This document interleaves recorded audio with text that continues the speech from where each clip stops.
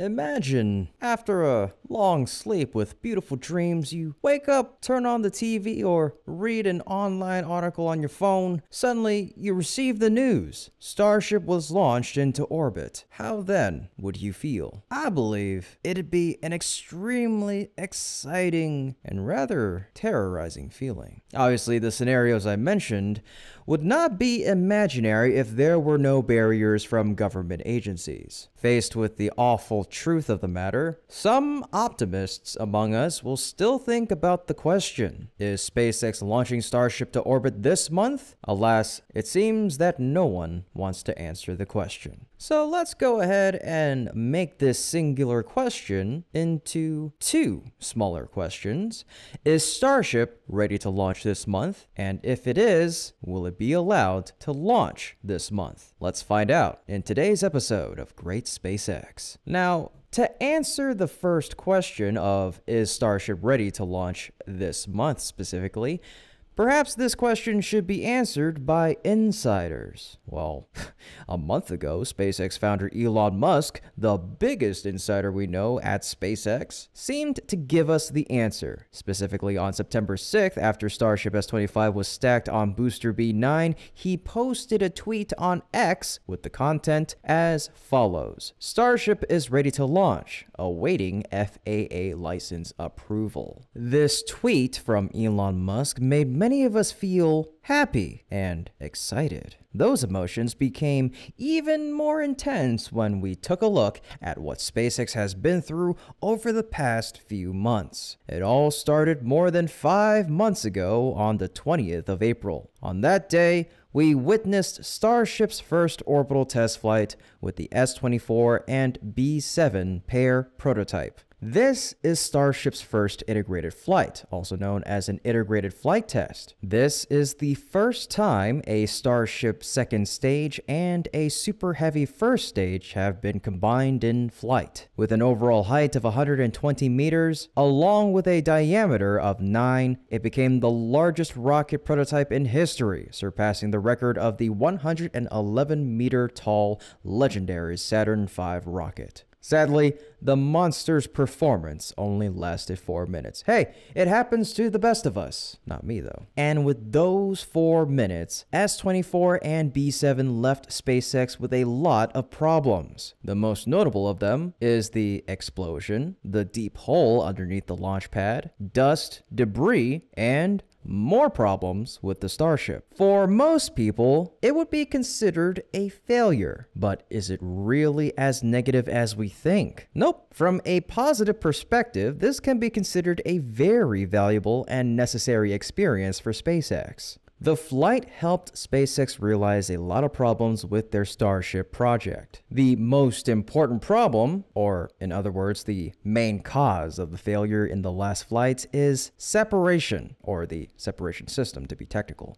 After the flight, they identified problems with the old system. The separation process failed, causing the two stages to sequentially fail to separate. If it continued to fly, it would be extremely dangerous. So, SpaceX intentionally detonated the spacecraft above the Gulf of Mexico, thus destroying it into several thousands of pieces. And not only could it not separate, but the old system also showed many disadvantages. This is how it's supposed to go. During the separation process, the Super Heavy's engines would stop working. The two stages would separate, and the engine on the upper stage, or the second stage, would be activated. This whole process would cause a moment of flight without thrust, reducing flight performance. If activated earlier, the heat and pressure from the second stage engines could cause damage to both stages. Therefore, another method has been applied. And if you've stuck around with us for a while now, then you already know what it is, but for those of you that have just joined us and aren't really privy to what's been going on. It's called the hot staging mechanism. This involves having a ring with vents between the two stages.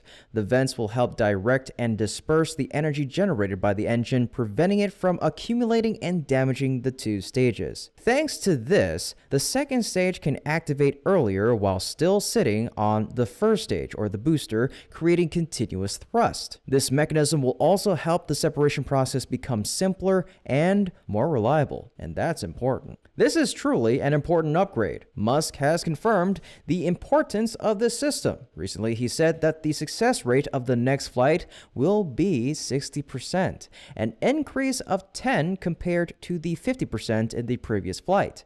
And that 10% comes mainly from this new system of separation. The next notable problem in the previous flight was the engine. After it left the OLM, or the orbital launch mount, we saw a few engines in the Super Heavy not working. The cause is believed to be that the ignition system and hydraulic unit system were not working properly. After that, several other engines also stopped working. The reason is due to the nozzle system, manifold, and hot air ducts being affected by the large source of energy generated from the engine, leading to fuel leakage, which then caused the engine to fail and ultimately lose control. SpaceX has taken measures to fix this problem. First, they changed and reinforced the parts that I just mentioned before, helping them increase their durability and ability to withstand heat and pressure from a huge energy source, thereby avoiding fuel leaks.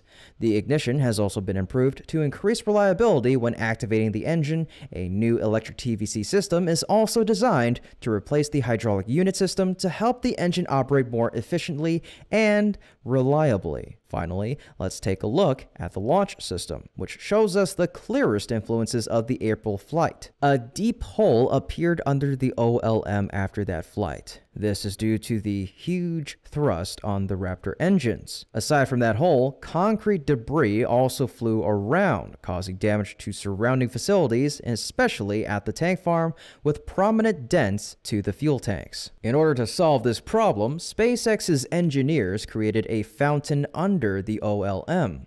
It's actually called the water deluge system. It's a hexagonal steel plate joined by 7 smaller steel plates, and water will be pumped from the water supply tanks to these steel plates through the deluge pipe system. When the engine is activated, water will spray up through small holes in the steel plate, helping to reduce heat and pressure from the 33 Raptor engines. Additionally, the steel plate is also made from super durable steel, helping to withstand thrust from the engine and ensuring the safety of the OLM and surrounding infrastructure. In addition to the 3 upgrades I mentioned before, in the past few months, SpaceX has also made many other changes, which, as Musk said, amounts to over 1,000. Currently, SpaceX has only one small test, the wet dress rehearsal, which will probably take place within the next few days. With these upgrades, Musk will help us understand and answer the question,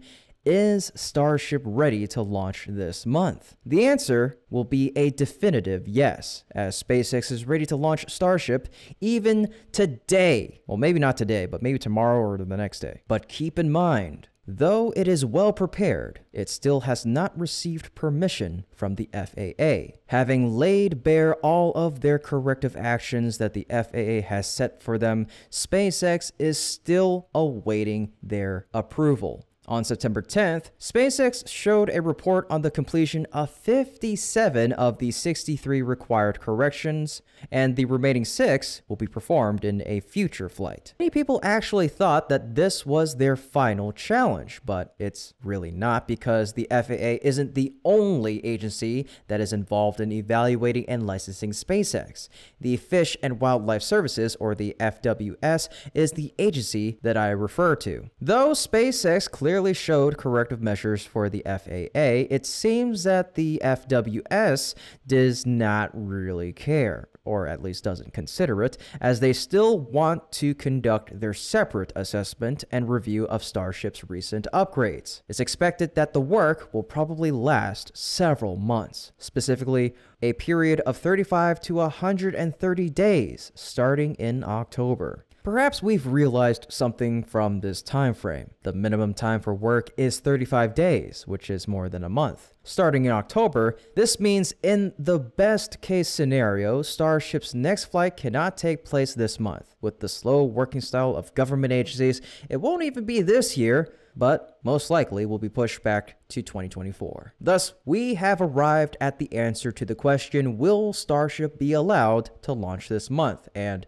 sadly, the answer that I, as well as many others, have received is no. We'll probably need to wait a few more months to see Starship tear the sky at Boca Chica and reach orbit. But don't be sad about that. Instead, we should be proud when looking at what SpaceX has done in the past. Positive changes have been shown, and Starship and its other systems have become better. SpaceX knows how to learn from problems to change, improve, and upgrade. These are respectable efforts. And thanks to that, we can safely say that Starship is always ready to launch. The FAA and the FWS may still be in the way, and we still may have to wait and continue to suppress our emotions, but why not? We've been with Starship for a long time, so a few more months? Not a problem. In fact, waiting will help us have the most explosive and sublime emotions when that day comes. The day we witness Starship breaking all limits to fly into a profound orbit. Well, folks, that wraps up our show for today. We hope you enjoyed learning more about what's happening over at SpaceX. If you want to support our channel and get access to exclusive content, please consider becoming a patron by clicking that link in the description below. Look at it. It's so shiny. All right, so we appreciate your generosity and your passion for space exploration. As always, this is Kevin from Great SpaceX, and until next time, keep looking up.